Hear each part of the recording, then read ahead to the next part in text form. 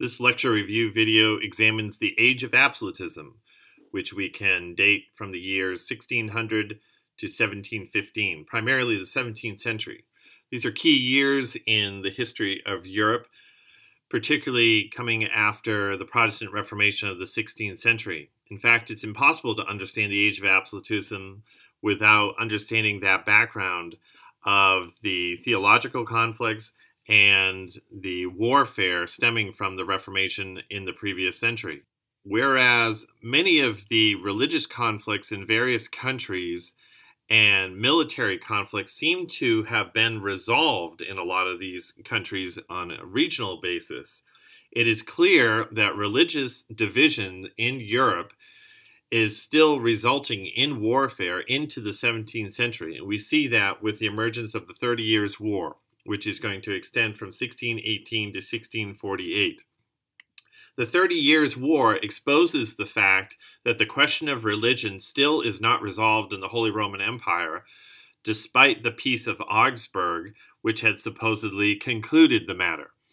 We see the outbreak of conflict, particularly area of Bohemia, or what we could identify as the Czech Republic today, in the city of Prague. In the city of Prague, there was a growing group of Calvinists. You remember that the Peace of Augsburg provided for religious toleration for Lutherans and Catholics according to the wishes of the prince of each state or region, but Calvinists had not been granted any religious toleration. So with the growth of this Calvinist movement in Bohemia, and particularly in the city of Prague, the Catholic emperor, the Habsburg emperor of the Holy Roman Empire, endeavors to squelch them and eliminate them as a presence in his kingdom. And so when the emperor sends representatives to Prague, they are met by local authorities, local Calvinist authorities, and after a disagreement, these representatives of the emperor are thrown out of the window, or what can be called, they are defenestrated, which means to be thrown out of a window. This is the defenestration of Prague of 1618, in which these Catholic representatives are thrown from the tower of the Prague castle. Fortunately for them, there was a large pile of manure that caught and broke their fall not too far below. And so they gave credit to the Virgin Mary for protecting them. The Protestants gave more credit to the pile of manure. But in any case, the emperor looks upon this injustice and this indignity of his ministers being thrown out of a window to launch a war against the Calvinists in his kingdom. We can divide up the 30 Years' War into four stages, four phases, if you will. And what we see in the first phase is centered primarily in Bohemia, in which the Catholic Habsburg emperor endeavors to invade and crush the Calvinists, which indeed he is largely successful in doing, and driving out some of the local Calvinist princes in the first Bohemian phase.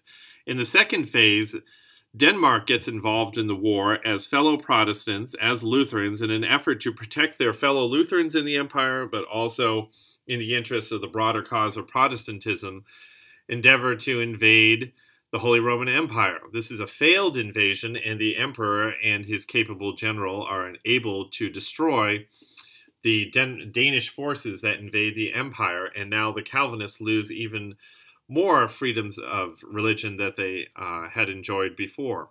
In response to the Danish failure, the Kingdom of Sweden also gets involved under the very capable military commander and their king, Gustavus Adolphus. Gustavus Adolphus invades the empire, and he is successful in defeating the imperial army. However, Gustavus Adolphus himself is killed in the conflict. This leads to some religious freedoms for Calvinists in the empire, but it is clear that the empire, the Holy Roman Empire, is very divided on the questions of religion and politics, and now international forces are invading and picking apart parts of the empire. And so this leads us to the fourth phase of the war, which we can call the French phase or the Franco-Swedish phase, in which France takes advantage of the weakness of the Holy Roman Empire to grab more land for itself, grab more resources, and to extend its power on its eastern border. What is very significant about French involvement in the 30 Years' War is that the Kingdom of France allies itself with Sweden. In other words, for the first time, we see here a Catholic power allying itself with a Lutheran or Protestant power. What this signals is that the 30 Years' War represents a transition of the end of the Reformation and the beginning of a new century, a new age of where dynastic and national and monarchical concerns are greater than religious concerns, because here the Catholic French are allying themselves with the Lutheran Swedes, and together they defeat the empire, and France stands to gain quite a bit because of this alliance, which it indeed does. By the terms of the peace treaty outlined at Westphalia, this is the Peace of Westphalia of 1648. As a result of the peace treaty, all the German states now gain the freedom to choose their own religion, not just Lutheran and Catholic states. France wins significant tracts of land as a result of the Peace of Westphalia. There's a new level of independence among the German states in the Holy Roman Empire. The Habsburg Empire himself is reduced to a figurehead. And once again, political motives, national concerns are much more important than religious divisions. Most significant, perhaps, about the Peace of Westphalia is that the Pope is not invited to these proceedings and is ignored in all of these deliberations. That, of course, marks a major switch from the medieval period in which the ecclesiastical power often trumped temporal or earthly powers. In other words, the Pope was always more powerful and more significant than the kings of various European states. Now, it is clear that monarchs across Europe are extending their influence and their power over their own kingdoms and over their own dynastic and international concerns, and leaving the Pope on the sidelines. That is one of the biggest legacies of the Peace of Westphalia of 1648. The war is immensely devastating for the German states, for the Holy Roman Empire. Some have likened it to the devastation after the Second World War for Germany as well. Thus, after 1648, this is what the map of Europe looks like, with a growing, emerging international power in France, a strong but certainly weakened power in Spain after the disastrous attempt to launch the Spanish Armada, still a fragmented Italian peninsula without a uniform Italy, also fragmented German states that are more divided than ever, and with a weak Habsburg emperor who moves his focus and his concerns away from the German states and more east to his ancestral lands of Austria.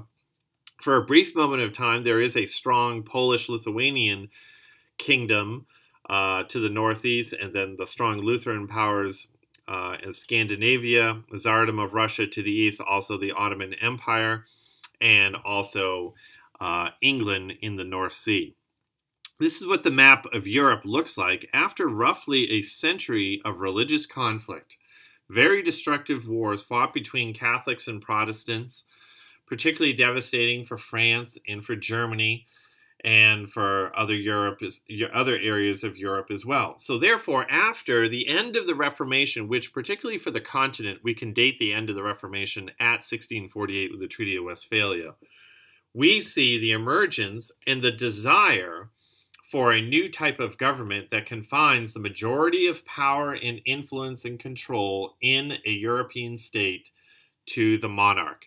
And this is what we mean by the concept of absolutism, giving absolute power to the king in order to prevent religious divisions, religious wars. The religious wars are too destructive. The death count is too high. It is too destructive for the economy.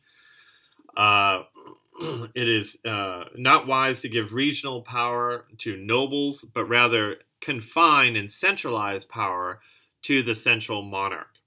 So the question that we can examine and think about for the remainder of this unit and this century is, to what degree did absolutism take hold in each of the European states? And as we shall see, it is clear that there are some European states in which absolutism does seem to prevail. There are other states that there is a conflict in efforts by the monarch to be absolute, but is often held in check by a parliament or a group of nobles. And then there are also states that we could call limited monarchies, where clearly, despite perhaps the attempt of some of its monarchs, absolutism is not achieved and established in these states, and the power of the monarch is limited by a constitution or a parliament. So if we wanted to identify a birthplace for this concept of absolutism, we may see it in France.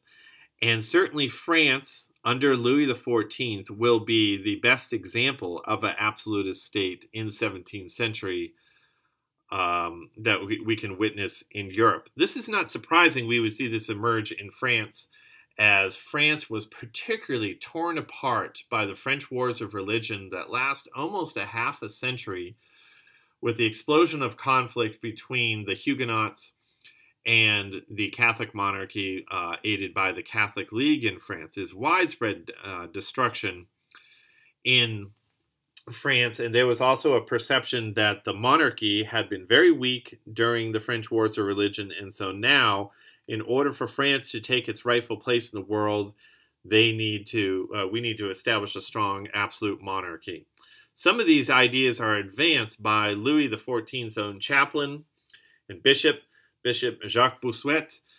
In his work, Politics, drawn from the very words of Holy Scripture, he identifies from the Bible that absolutism is the most biblical form of government, to have one king and all authority invested in the king.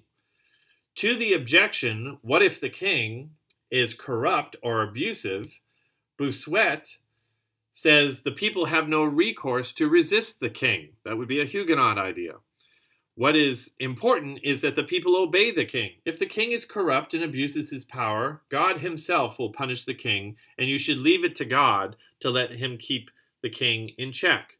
This often left little consolation for those who were rather unhappy with the tyranny that they chafed under in France and other European states. So in France in the 17th century, the prevailing dynasty is, of course, the House of Bourbon. We've already talked about Henry Bourbon, who was the King of Navarre, the leader of the Huguenots, who finally, at the end of the French Wars of Religion, inherits the throne and therefore converts to Catholicism to gain the support of Paris and other cities.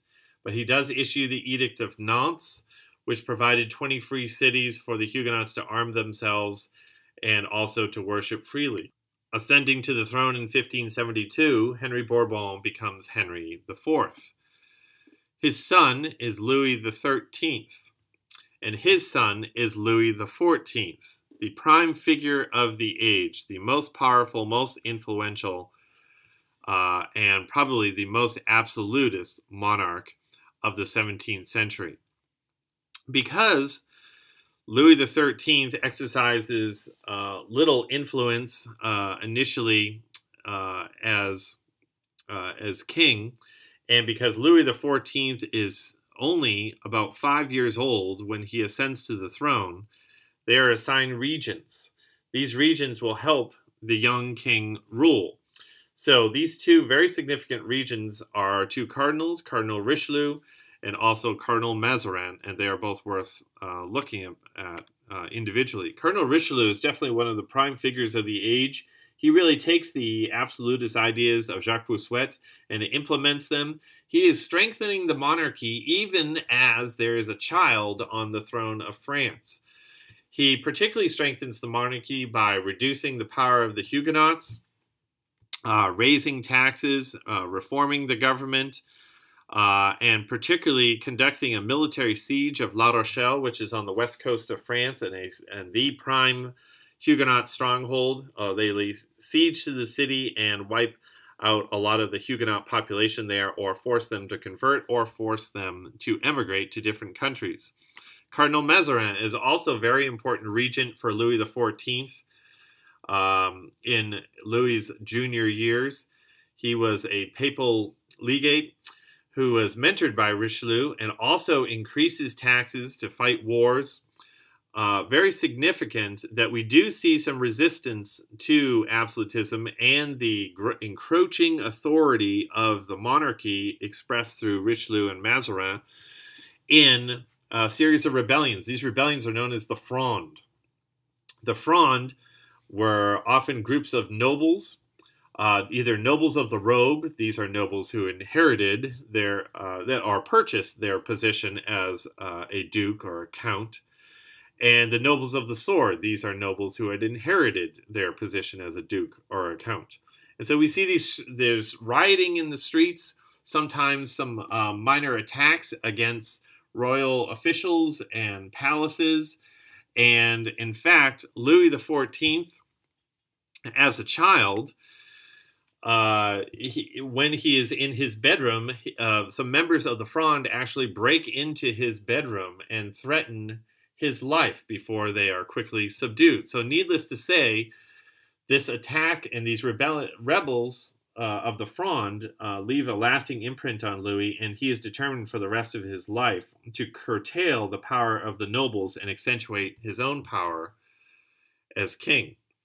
So Louis XIV, ascending to the throne in 1643, he will become for a long time the longest reigning European monarch. He's going to reign from 1643 all the way to 1715, and he earns this moniker of the Sun King. The sun, of course, is the center of the universe, the center of attention. Louis was inclined to also declare "L'état c'est moi," which means I am the state, I am France. There is no distance between me and France. And so whatever I declare for the country, that is exactly what has happened. It's the consummate summary, terse statement of what absolutism was. So we can see the manifestation of absolutism in Louis XIV's France through several different categories, through his changes and reform of the government, in the economy, in culture, also military reforms, his policy towards the aristocrats, and also his religious policy towards the Catholic Church as well as the Huguenots. So we see his imposition of absolutism in the French government with the establishment of intendants. Intendants were spies that would go throughout the country and report back to the king. Louis promotes this idea of being God's representative on earth. And Louis, accentuating his power as an absolute monarch, never calls the Estates General. The Estates General is the French Parliament that provided some representation, some voice in government from the people. Louis never has this institution called. As a result, for a long time, the Estates General will not meet. The next time it will meet is in 1789 when the French Revolution is breaking out and France is bankrupt and there's a major national crisis. Louis XIV, although he is a devout Catholic, extends his authority over the Catholic Church, promotes Gallicanism. This is similar to Henry VIII's Anglicanism. Whereas Louis really doesn't kick the Pope out of France, he does curtail the power of the Pope, emphasizing French traditions and establishing the Paris Foreign Mission Society to spread Catholicism, and certainly asserts his crown over that of the Pope in France. We also see a new brutal repression of the Huguenots. The Edict of Fontainebleau in 1685 revokes the Edict of Nantes. So this document, which had been issued by Henry IV at the end of the last century, and had finally brought some peace and end to the French wars of religion, and had established these 20 free cities in which the Huguenots could freely worship and arm themselves, is now revoked. Therefore, Protestants who rejected a conversion to Catholicism were forcibly baptized. Often their churches, hymn books, and Bibles were burned. Quite frequently, the king would send the dragonnades into Huguenot homes to live with the Huguenots, to spy on them, intimidate them, and force them to convert or to flee the country. And as a result, somewhere between 5,000 and 7,000 Huguenots, some of the most talented, industrious, entrepreneurial citizens of France, leave the country and they go to North America in the English colonies, particularly in the Carolinas. We also see an attention to absolutism in the French economy. Louis XIV is aided by a very capable finance minister in Jean-Baptiste Colbert, who is the Minister of Finances. He promotes this economic concept known as mercantilism. Mercantilism was Again, this idea that there is a mother country and it must establish colonies. The colonies provide raw materials to the mother country, which the mother country produces into manufactured goods. And the prime medium of wealth is gold, and therefore nations should gather, hold, retain gold as a means of wealth. Mercantilism, of course, will eventually be replaced by commercial capitalism in the following century, whereas goods and services become the means in the standard of wealth rather than simply gold or silver. So, Jean-Baptiste increases taxes, but also made the collection of taxes more efficient. He promotes industries and some manufacturing as well. And even though the state is collecting more money, Louis spends so much money on warfare that he is often running France into bankruptcy. Louis believed the best way to accentuate his power at home and his absolutist rule were through military campaigns. As a result, he launches and is responsible for initiating 3 major wars, including a war against the Dutch, the War of the League of Augsburg, and also the War of Spanish Succession. Dramatically expanding the army, he has the largest army in Europe and retains a standing army, which was quite unusual for the time. Louis also demonstrates his influence and power through culture. And the best example of that, of course, is the construction of the Palace of Versailles. Versailles was a hunting lodge that his father initially had created as a small settlement that Louis, of course, with great expense, increase in taxes, expands, and this palace becomes the envy of all of Europe with its various famous rooms, including the Hall of Mirrors, which is a very important room for subsequent historical events. Also, the very famous gardens throughout the kingdom, the war room, the peace room, also the king's bedroom, the queen's bedroom, and Louis XIV's famous chapel. And of course, the grounds of Versailles are very large and lavish, famous also for its fountains. What we should note about the Palace of Versailles, of course, nobles are often required to come and live at Versailles. That is, of course, part of Louis' strategy to keep an eye on them and to prevent them from rebelling against him. And as a result, the nobles are partying and living in luxury and gambling. There's a very promiscuous, indulgent culture, a lot of drinking, even some drugs occurring at Versailles. And of course, meanwhile, the lower classes and working classes are suffering quite a bit and really burdened by extensive taxation and often struggling for food, while so many are living in luxury at Versailles. At Versailles, we see 2 interesting events with the affair of the poisons, in which there is a rash of people being poisoned at Versailles that leads to a crackdown on activities throughout the palace and investigations, and also the famous case of the man in the iron mask, this prisoner who many believe is secretly the correct heir to the throne and not Louis. Louis has a very long reign. He has 2 marriages that produce him numerous children. He also has very many mistresses as well. And his reign is so long that he outlives his son, outlives his grandson, and so it is his great-grandson, the Duke of Anjou, who will become Louis XV in 1710 upon Louis XIV's death. Louis's mistresses are particularly famous for their conspiring and for their jockeying for power and influence over the king, particularly with the Marquis de Montespan and also the Marquis de Maintenon, who probably secretly married the king before he died. So France is probably the best example, if there is indeed an absolutist state in Europe in the 17th century, it is probably centered in France. But there are many other monarchs who, to some degree, have absolute control or are certainly reaching for absolute control over their states. We see that in Spain as well. Spain still has the largest empire in the world in 1600, but 1588 is a really great date to mark the beginning of the decline of Spain. It was already overextended, and now with the defeat of the Spanish Armada, clearly they are in decline.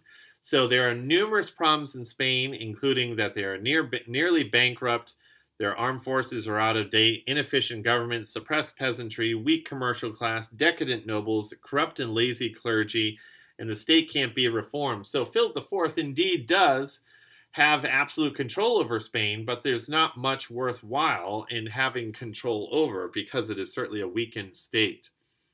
On a different note, and on a much different trajectory than Spain, is Prussia.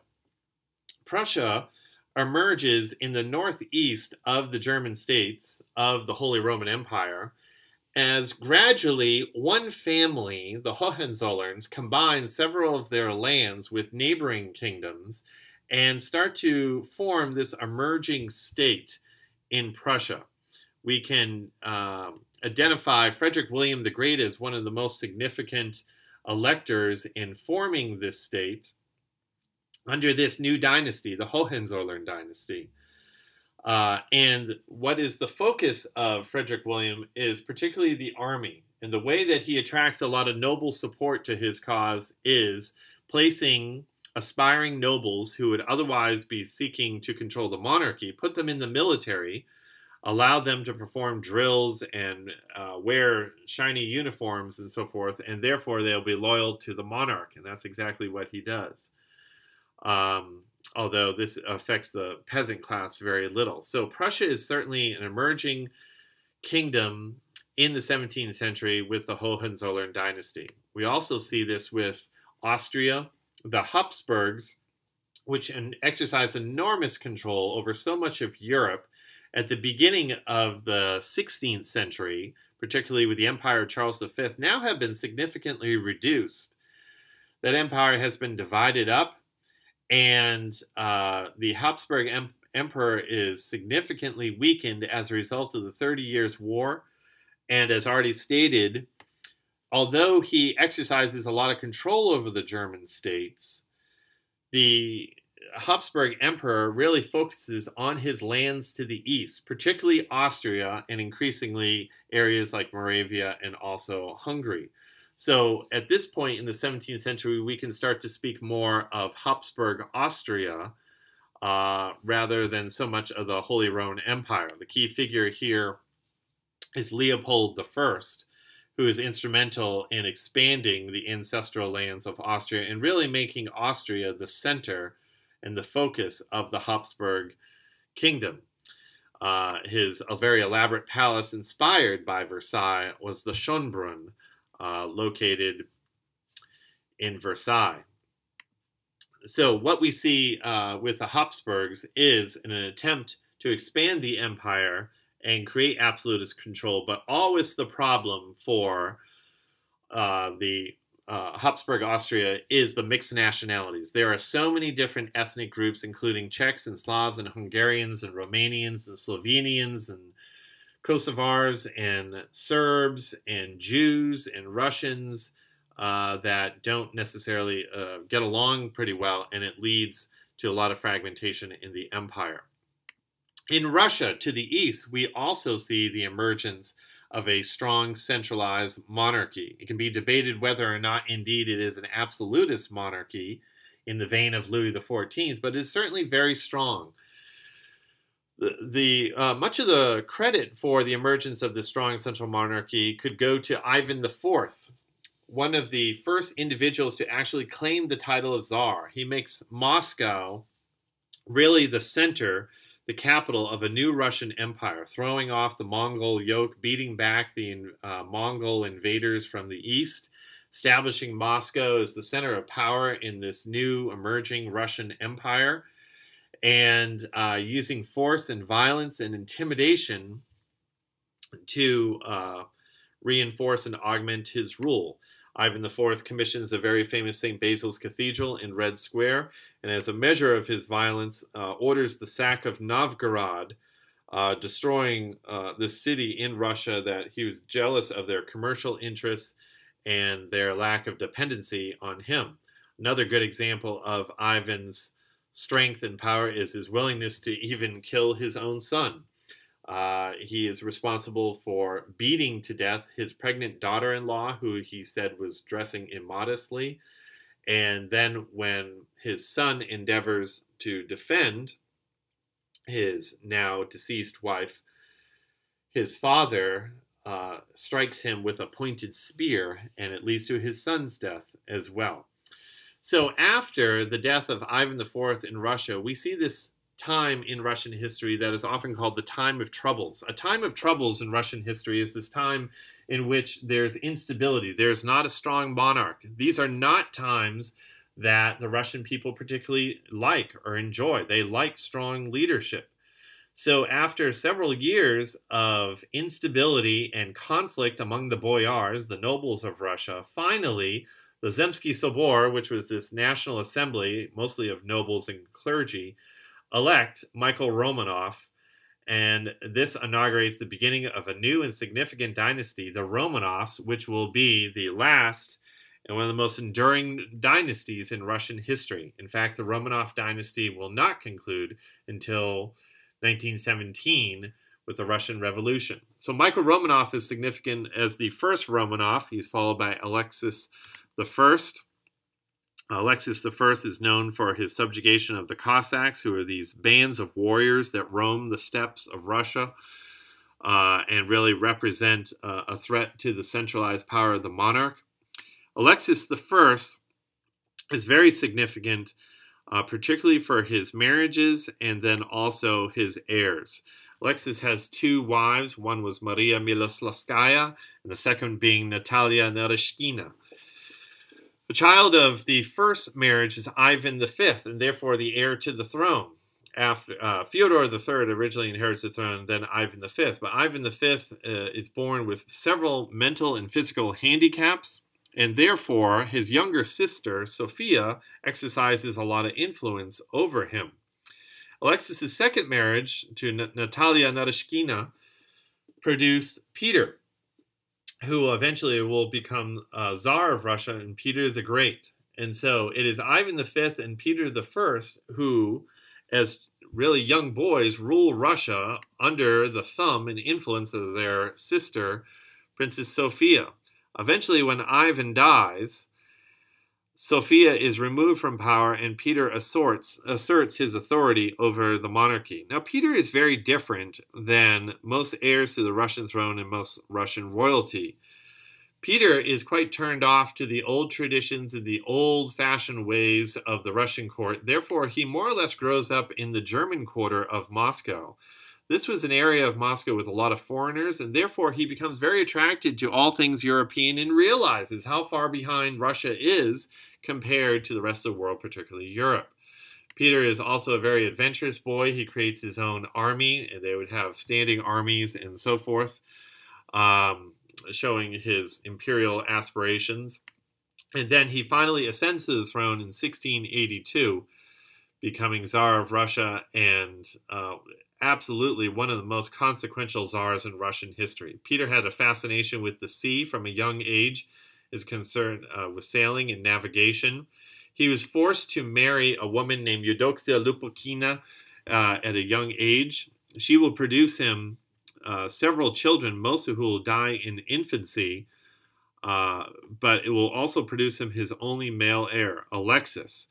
Peter the Great grows bored with Eudoxia and eventually sends her to a convent in Russia so that he can spend more time with his mistresses. Peter, fascinated by the West, conducts a famous trip to the West known as the Grand Embassy, in which he travels to Baltic ports, German cities, Holland, England, Vienna.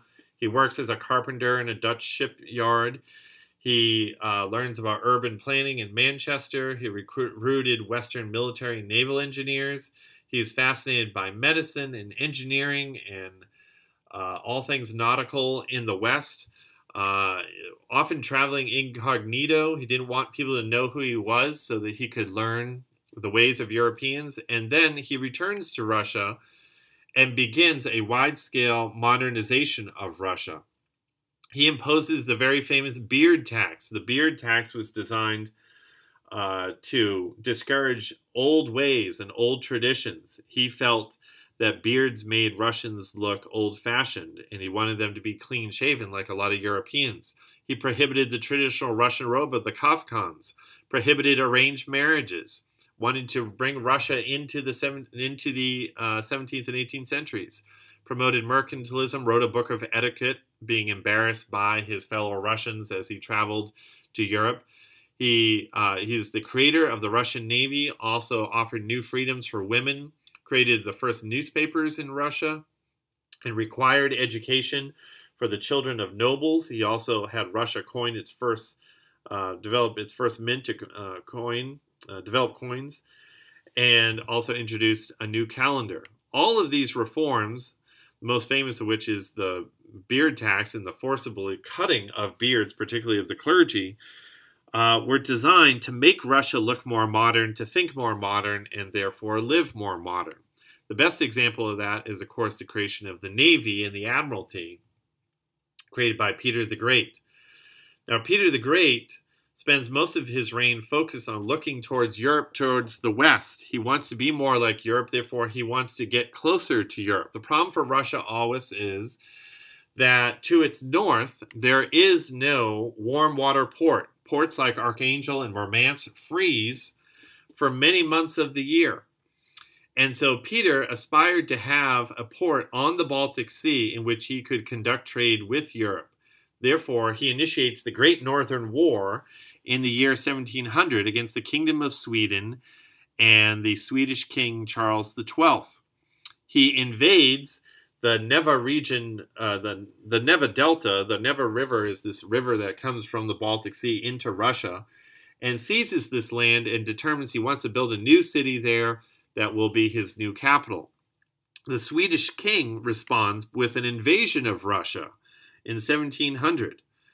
And the Russian army thwarts this invasion through scorched earth policy, which is burning supplies as you retreat so the invading army can't have them, the skill of the Russian army, and also the Russian army's most famous ally, which is, of course, winter conditions. So Charles XII will be the first of several notable world leaders who will attempt to invade Russia, but yet get caught in the very famous and cold Russian winter. So, winning the Great Northern War, Peter the Great secures the Neva region delta and determines to build a city here. Of course, the problem is that much of this area is marshland and swampland, so this requires an enormous engineering expedition to create these embankments and to pump out the water and to form these embankments made out of granite. Granite is not native to the region, so therefore if you wanted to visit the city, or a workman who were required to go work in the city had to bring granite with them or stone with them to build the embankments, and the result is the very notable city of St. Petersburg and the new capital of Russia. It was often called the City of the Bones because so many individuals died in the construction of St. Petersburg. There are also numerous bridges crossing the Neva river that goes to the city and its various canals. A couple of important sites, including the Peter and Paul Fortress, where most of the czars and the czarinas are buried.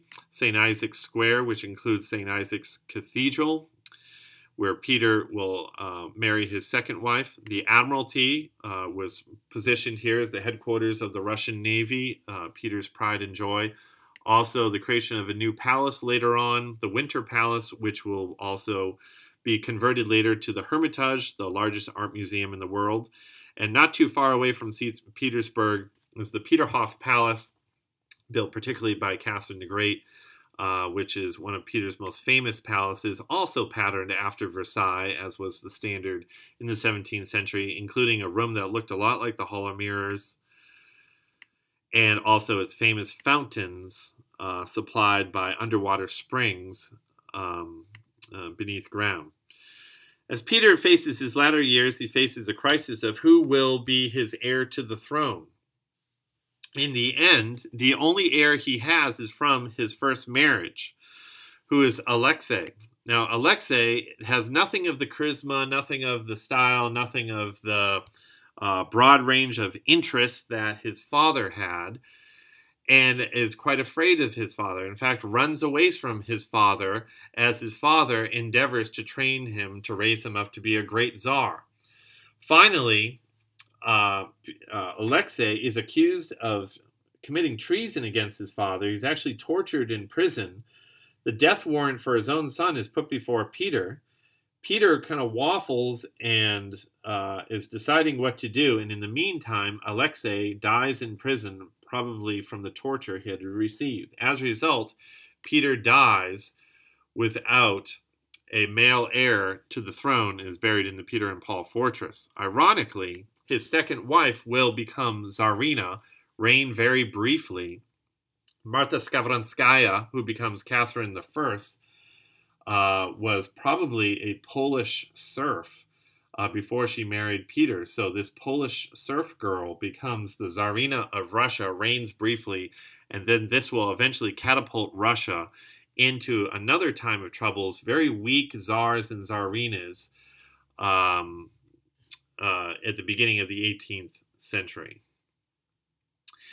Denmark and Sweden is also another example of absolutism to the north. We can see for a long time there are weak monarchs there, but gradually in the kingdoms of Sweden and Denmark, gradually absolutist rulers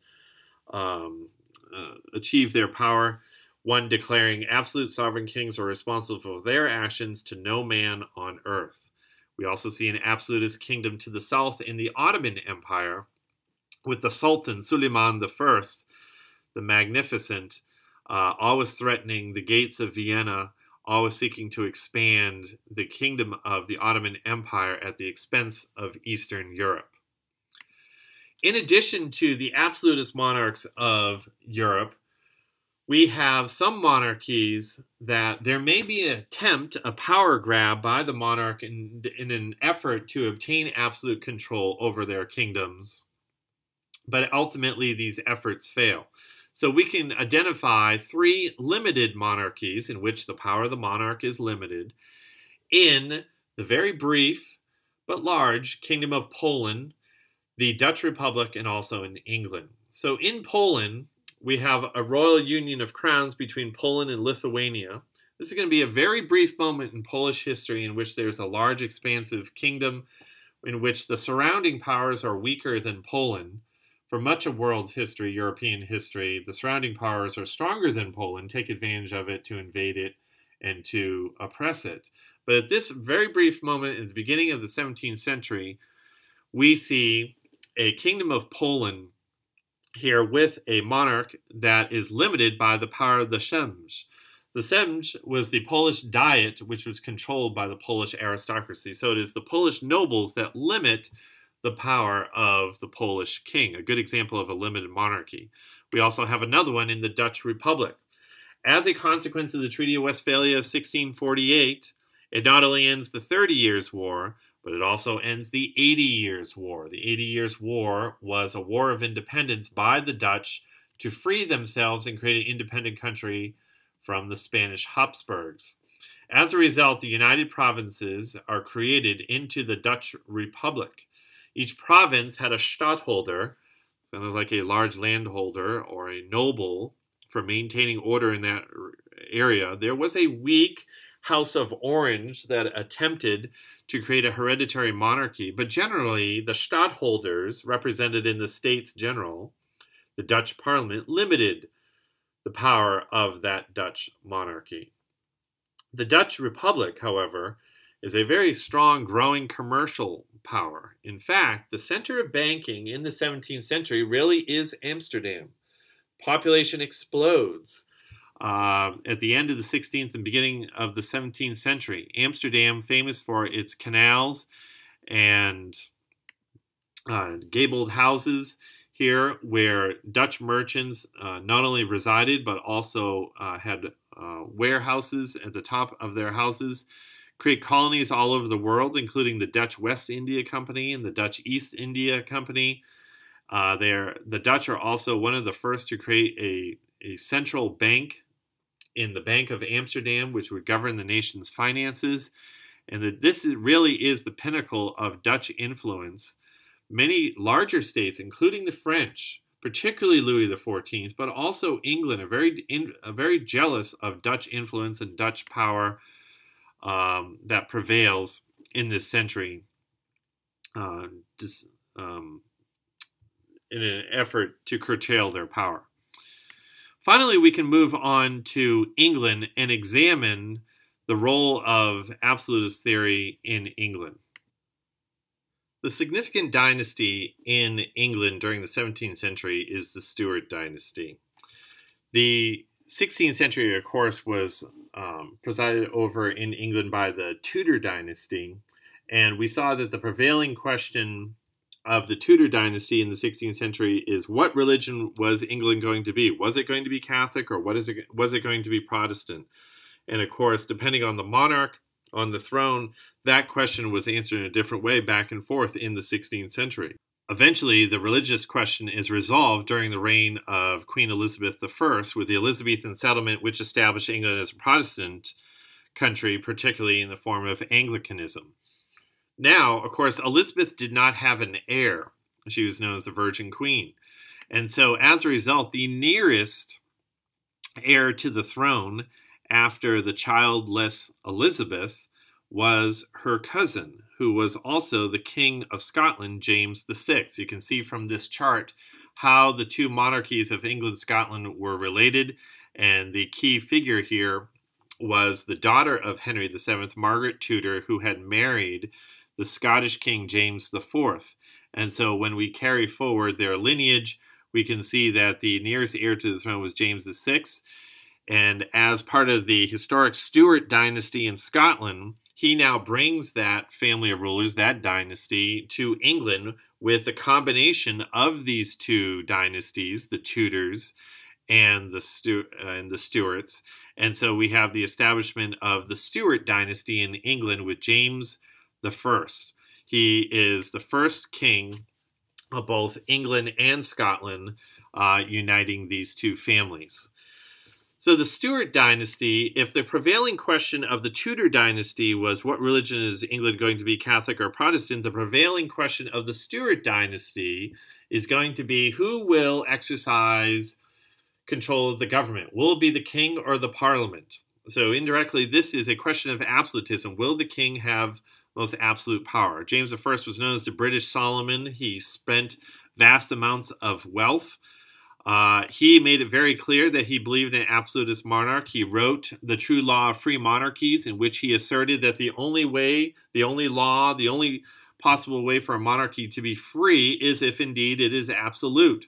He advances this idea of the divine right of kings, that to be a king is a blessing of God himself. To question the king is to question God. To rebel against the king is to rebel against God. And so, therefore, this emerging group of individuals in Parliament, but particularly Puritans, approached the king with the Millenary Petition. This was one of several petitions that we'll see during the Stuart dynasty, in which the people, represented through Parliament and often Puritan interests, are approaching the king asking for reforms of the church and reforms of the government. Generally, these petitions are rejected by the king and viewed as a threat to their power, and therefore the king doesn't usually countenance them and give the people or Puritans what they want. The one exception with the Millenary Petition is that King James does authorize a new English version of the Bible, which is, of course, the King James Bible, commissioned in 1611. To reveal the threat that Catholics still pose in England, we can remember the Gunpowder Plot of 1605, in which a group of Catholic mercenaries endeavoring to promote confusion in England seek to blow up the king and the Parliament as it meets by stacking an underground tunnel full of gunpowder. Of course, the key conspirator in the Gunpowder Plot is Guy Fawkes. But the plot is discovered the night before is to occur. But it does lead to new suspicions against Catholics in England and new laws that repress the freedoms that they may have enjoyed to worship under the Elizabethan settlement. Of course, during the reign of King James I, we have the first successful English colony in the New World with the establishment of Jamestown in 1607. And as we move towards the end of James's reign, it is clear that the Parliament and the king are not on the same page regarding where power is to be located in the government. The king is asserting this idea of the divine right of kings, which is another form of absolutism, that he is to have absolute control over the government. But there's a growing contingent in Parliament that assert the right of the people and demand a greater voice in government in the form of the Parliament. And when their protests become too loud, the king will often shut them down and forbid the Parliament from meet. To make the situation even worse, the Parliament was, and particularly the Puritans, were outraged by the influence of George Villiers, the first Duke of Buckingham, on the King of England, King James I, because George Villiers was not only advisor, but also the king's lover, which outraged the Puritans. George Villiers was known as the groom of the stool, which who assisted the king with a lot of personal matters, including going to the bathroom. James I dies in 1625, and he's followed by his son, Charles I. It is during the reign of Charles I that this conflict between king and parliament will really come to a head quite violently. Charles I makes the same mistake that a lot of the Stuart monarchs make, in that he marries a foreign Catholic princess. This is Henrietta Maria, who is a French princess, a devout Catholic, and sought through her influence on her husband to encourage him to accept Catholicism, which the king refuses. But clearly the Anglicanism, as demonstrated in the king's private worship, is clearly a heavily Catholic influenced form of Anglicanism. To the Puritans of the day, the king's prescriptions for worship and liturgy certainly seem very close to Roman Catholicism, and they suspect his wife, being a devout Catholic and being a foreigner, is playing undue influence on the king's worship. So Charles and his wife actually have one of the happier, more intimate marriages in royal history, and she bears him several children. The conflict comes to a head again in 1628 when Puritans, particularly as their power is growing in the Parliament, submit another petition to the king. This is the Petition of Right, or the petition of the rights that common Englishmen should enjoy, including the right to habeas corpus, that someone cannot be imprisoned indefinitely without being charged with something, that there can be no taxes without the Parliament's consent, that there can be no quartering troops without the Parliament's consent, and that the king cannot impose martial law, in other words, military rule, in times of peace. The response of the king to the Petition of Right is the same as what his father did. He rejects it, and he closes down the Parliament. He dissolves the Parliament, sends them all the members home, and as a result, with the disbandment of Parliament, this leads to what we call the personal rule of Charles I. He rules by himself for 11 years, 1629 to 1640. No Parliament, no voice in government for the English people, where gradually their resentments are growing against this king who seems to want to rule in a very absolutist manner. Now, violence will break out once the king, again influenced by his wife and a form of high Anglicanism that looks like Catholicism, has his Archbishop of Canterbury, who's the lead bishop of the Anglican Church, send a new prayer book to be read in the churches of Scotland. Of course, Scotland, since the Reformation, has been a very conservative, traditional Presbyterian country. They reject the influence of bishops and submit only to the authority of their presbyters or elders. And now this very Catholic-sounding prayer book is being forced upon them. And so when the local bishops imposed upon the Scots begin to read these prayer books, it leads to riots known as the Bishops' Wars. This is, of course, when, very famously, Jenny Geddes in St. Giles Cathedral throws her stool at the bishop for reading this Catholic-sounding prayer book in her ears. So, because war is breaking out in Scotland and now the Scots are massing an army to threaten to invade England, the king needs an army to meet the threat, But to have an army, you need to have money. To have money, you need taxes. To impose taxes, you need to have the parliament's consent. So now the king is forced to recall parliament, which meets in 1640. It will not stop meeting until 1660, although it'll look very different. And now the parliament, as the king is asking them for money, says, we will give you the money in the form of tax revenue, but we submit another petition to you, known as the Grand Remonstrance, of our demands for reform of the church and also reform of the parliament, that you can no longer shut down parliament. The king refuses. He endeavors to arrest on the floor of the House of Commons members that he viewed as leaders of this rebellion. And as a result, the two sides cannot come together, and it leads to the English Civil War of 1642 to 1651. The two sides in the English Civil War are those that support the power of the Parliament, are often Puritan. So in other words, they want to purify the church away from these Anglican, Catholic-sounding elements, nicknamed often the Roundheads because of the bowl cuts they received for haircuts. And the other side of the English Civil War, the Cavaliers, the Royalists, supporters of the king, supporters of Anglicanism. So these two sides that finally go to war in 1642. At the beginning of the war does not go well for the parliamentary Puritan forces. They're outmatched, outgunned, outtrained, and overwhelmed by the king. The turning point in the war occurs with the creation of the new model army under the direction of Oliver Cromwell. Oliver Cromwell was a member of the gentry who often served in Parliament, a very devout Puritan, and he, realizing that the parliamentary forces would not be able to defeat the king's forces, he assembles his own army, known as the New Model Army, which is going to be a new standing army that also often wears the red coat. This is the introduction of the red coat for the British Army.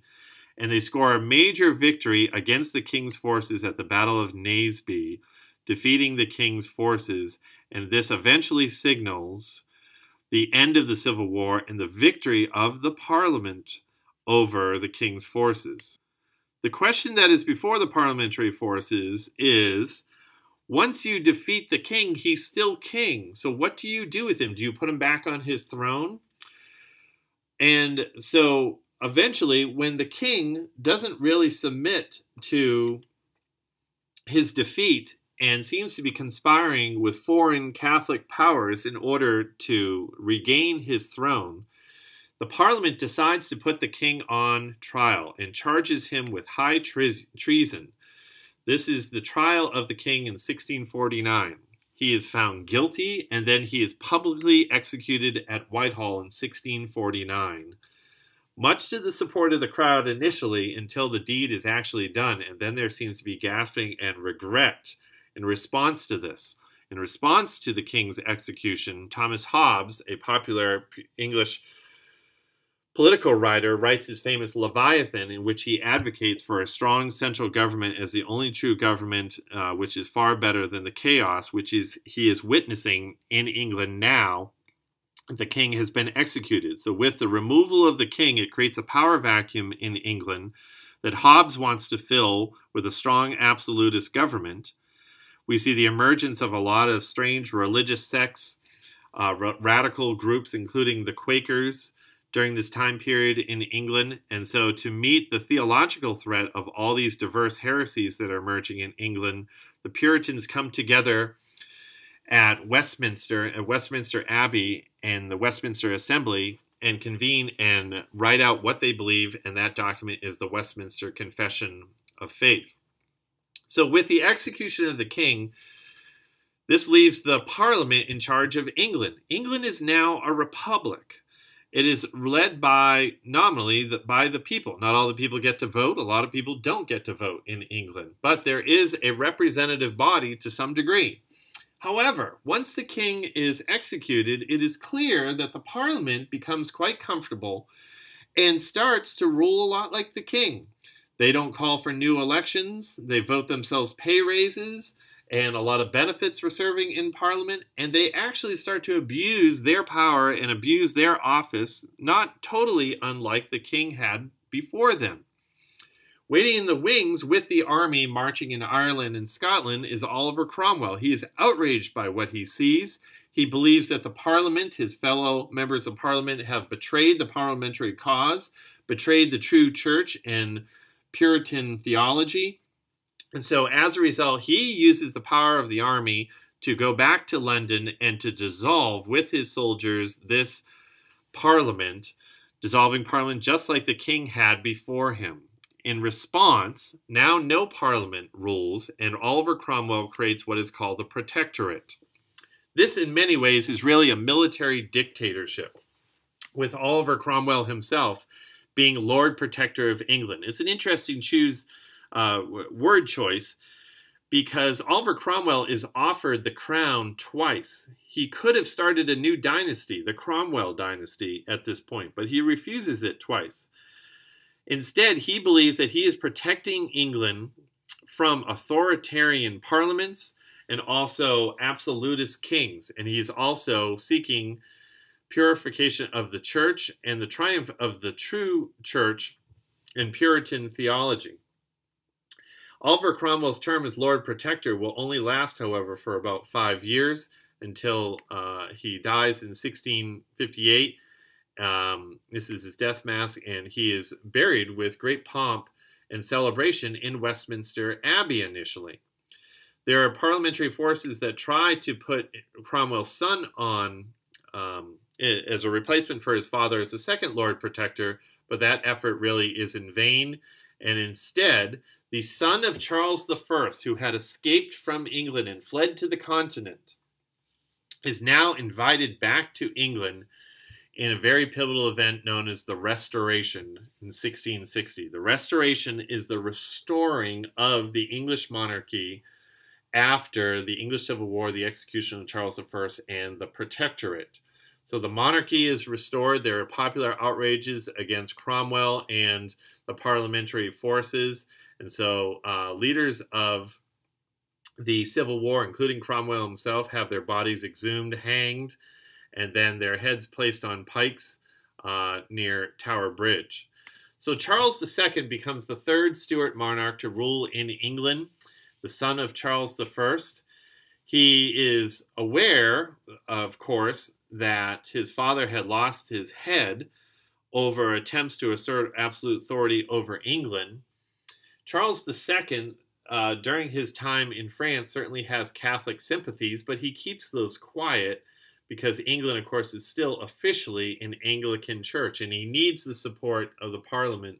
Even though they may be mad against the Puritans, the king certainly wants their support moving forward in his reign. His wife is also a foreign Catholic princess, Catherine of Braganza, a Portuguese princess. Charles II's court is known for his very dissolute lifestyle. He was very open with his mistresses. He has numerous children through his mistresses. He also opens up the theaters in London, which the Puritans had closed. And now in Parliament, even though there's a great desire to not see a resumption of the English Civil War, we do see two groups that are really divided in England manifested in the Parliament, the Whigs and the Tories. The Whigs, in some ways, are the political and religious inheritors of the Roundhead tradition, and the Tories are the political and religious inheritors of the Cavaliers. And so the two sides that were divided in the Civil War, Roundheads and Cavaliers, now, in some extent, are expressed in the Parliament during the Restoration period. The Whigs supported more influence for the Parliament. The Tories sought more influence and perhaps absolutism for the king. Two very significant events during the reign of Charles II include a very severe outbreak of the plague, the bubonic plague in London in the 1660s. This is going to be one of the last large manifestations of the plague in those years, and leads to a high death toll. Fortunately, the following year, we also have the significant event of the Great Fire of London. The Great Fire of London seems to have started in a bakery, and it's spread very quickly to a lot of the wood buildings of the city. Much of the city of London burns, but the fortuitous part of the Great Fire of London is that it also burns away the plague, which doctors at the time really were ineffectual in stopping. Charles II, although he submits to the recommendations of the Parliament frequently, it is clear that his time of exile as a child in France, in Louis XIV's France, had a profound influence on him. He's very attracted to Catholicism and very attracted to the French king as well. And so as a result, the Treaty of Dover is agreed upon in 1668 between the King of England and the King of France, in which Charles would receive £20,000 each year from Louis if he would agree to secretly convert to Roman Catholicism. Charles would provide Louis troops for his many wars.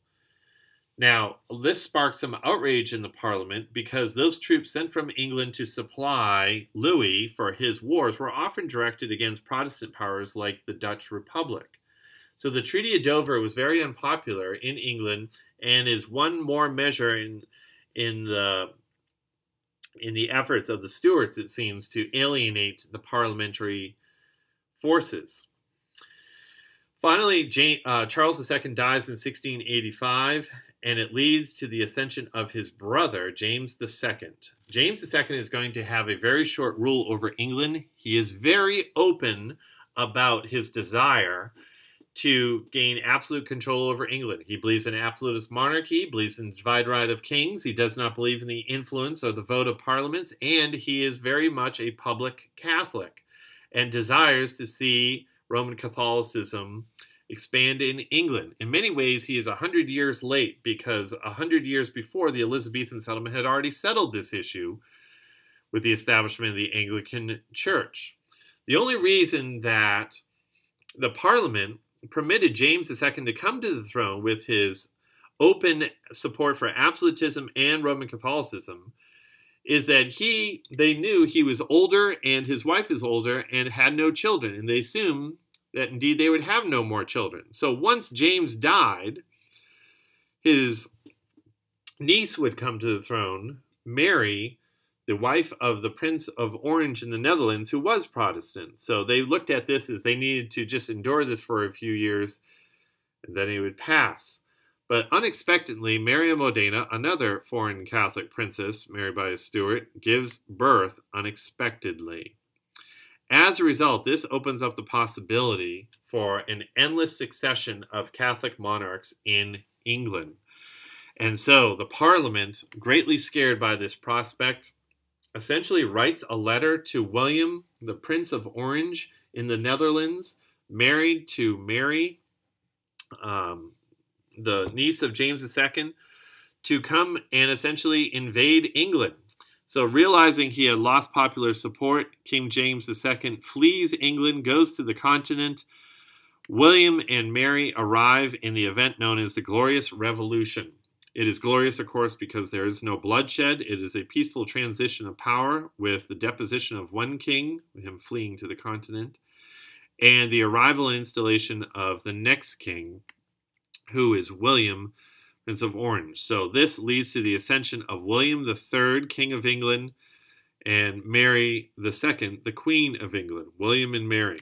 It is now completely clear in the settlement of their throne that they will be a limited monarchy, that they will submit to the decisions of Parliament and not regularly shut it down.